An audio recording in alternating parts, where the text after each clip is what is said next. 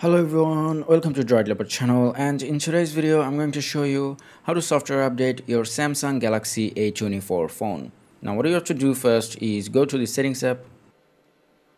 From here scroll down until you find software update and then tap on it. Now in here, if you have this option enabled, which is auto download over Wi-Fi, then you may already have a software that has been downloaded and it is ready to install.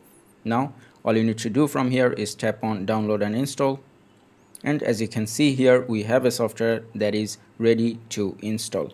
Now if I scroll down, you can see the update information, and the update will be One UI version 5.1, and the size of the update is about 280 megabytes.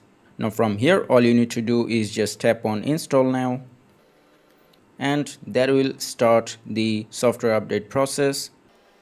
Now depending on the size of the update, it may take from 10 minutes to even 1 hour, so just hang in there and let the update finish. Now once the update is complete, just unlock your phone, and now it is just finishing the system update, which may take another few minutes.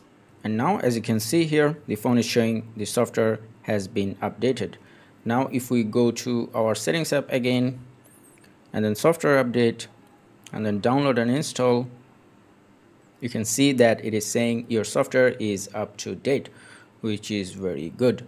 And that is how you can update the software of your Samsung Galaxy A24 phone. I hope this video was helpful. If it was, please give it a thumbs up and don't forget to subscribe.